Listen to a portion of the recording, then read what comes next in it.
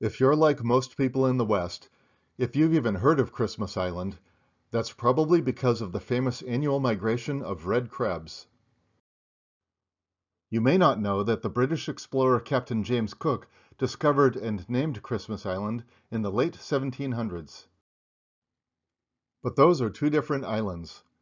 Christmas Island with the red crabs is in the Indian Ocean, northwest of Australia, while Cook's Christmas Island is about 6,700 miles to the east, in the Pacific Ocean. The Pacific Island does not have any red crabs, but it does have plenty of birds, including the native reed warbler. And offshore, it has plenty of reef sharks. As described in the book An Island Called Christmas, Christmas Island is a coral atoll in the Northern Line Islands, and since 1979 has been part of the Republic of Kiribati. It is now called Kiritimati, which is a respelling of the English word Christmas in Gilbertese, pronounced Karasamas. Back in December 1777, Captain James Cook sailed his two ships northward in the middle of the Pacific Ocean, looking for new islands to discover. During the night of 22 December, the Resolution and Discovery crossed the equator. Cook, for the first time, sailed into the North Pacific Ocean.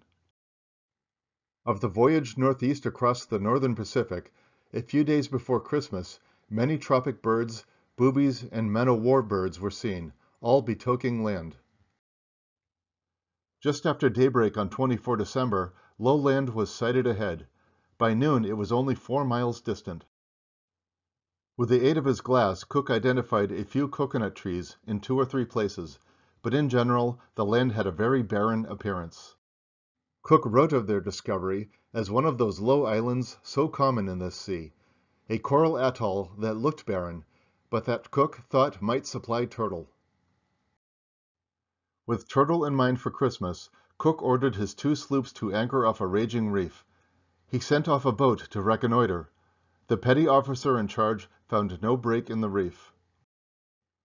Cook was not satisfied, and the following morning, after naming the atoll Christmas Island, he sent off Sailing Master William Bligh on a further reconnaissance. If anyone could find a way in, his sailing master could. And yes, it was that William Bligh, the man who later became famous for losing most of his crew to a bunch of young ladies in Tahiti. But anyway, Bligh soon returned, having found a channel on the north side, though it was unlikely to be navigable by the sloops. When they sailed to the entrance and anchored outside it, the channel proved to be scarcely navigable even by the boats. Midshipman James Trevennan was put in command of the small cutter, and later recounted the experience. The service was rather a perilous one, as we had to pull through a narrow passage, where we could see the bottom the whole way. Had any sunken rocks projected higher than the rest, we would have been destroyed. On every side of us swam sharks innumerable, and so voracious that they bit our oars and rudder, and I actually stuck my hanger into the back of one while he had the rudder in his teeth. What kind of sharks did they encounter?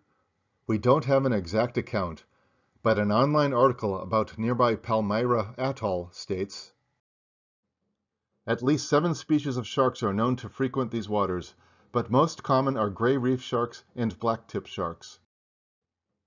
Gray reef sharks are a curious and aggressive species, repeatedly indicated in human attacks.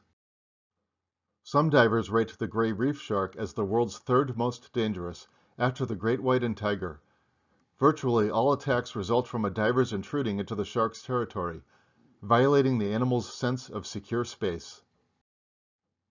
From the shark's point of view, such attacks are defensive. The sharks are not trying to eat the person, merely to drive the diver off with their teeth. Apparently, the sailors in 1777 did not appreciate the shark's point of view, because the crew did a great deal of fishing and fought off rapacious sharks, which they diverted themselves by torturing. Sometimes 2 were firmly lashed together by their tails and turned adrift. Well, that's not very friendly to the wildlife, But that is how the crew's introduction to this Pacific atoll got started. In part 2 of this short series, we'll look at what happened when the crew landed and explored this small island. Thank you for watching. Please like this video, subscribe to this channel for new videos every week or two, and see the description below for a list of books, online resources, and films featured in this video.